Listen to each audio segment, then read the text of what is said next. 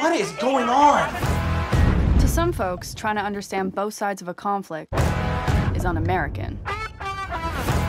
Trust me, y'all, I'm as American as it gets. Whoa, nice. My name is Reality Winner. Yeah, it's my real name. The truth is, whoever the bad guys are, okay, once you spend some time with them, learn their ways. Gab Zidane, Bazabonachon? I want to help people displaced by war. You know what stops wars? The U.S. Air Force. Sorry, dude. I'm going to A&M. So I joined the Air Force. Really? It's a joke, right? Boot camp starts the day after I graduate. And then I was off to Afghanistan. Yeah, I wish. They said I had to start here first, doing surveillance on the Taliban.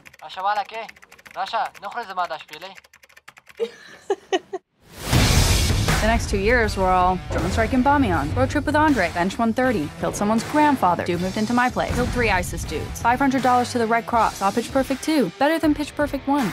Wonder if they'll make it a trilogy.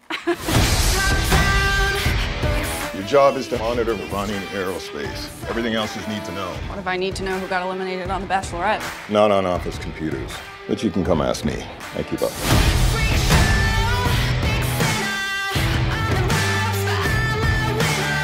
I mean, you'd at least want to look, right? Be honest. The government 100% knew the Russians hacked our voting systems days before the election. We received a report that you mishandled some classified information. Crazy. Were you aware that your daughter hates America? My daughter isn't a terrorist. If no one ever takes a risk to try and change things, then nothing will ever change.